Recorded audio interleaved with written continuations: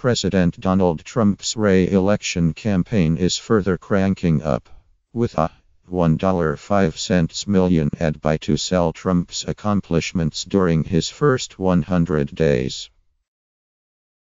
The ad buy, which will include a television ad and a series of digital ads, touts Trump's clear vision, resolute leadership, and an uncompromising dedication to the American people, according to a release from his campaign.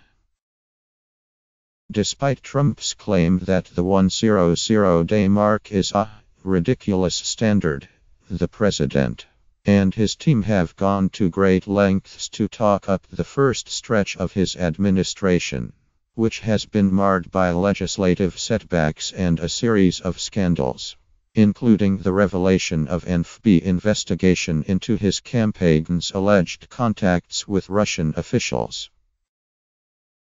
But Trump's operation has presented his first 100 days, which wrapped up on Saturday, as a rousing success.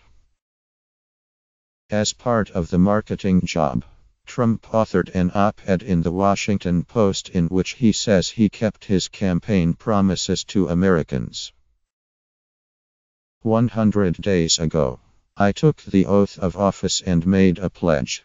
We are not merely going to transfer political power from one party to another, but instead are going to transfer that power from Washington, D.C., and give it back to the people, Trump wrote. In the past 100 days, I have kept that promise minus and more.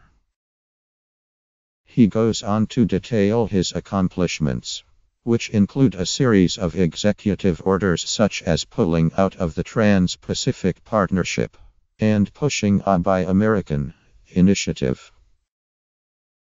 He also talks about pursuing a complete renegotiation of the North American Free Trade Agreement and starting bidding on his promised border wall. He does not mention his yet-to-be-fulfilled legislative goals, which include repealing and replacing Obamacare, a tax system overhaul and a massive infrastructure plan.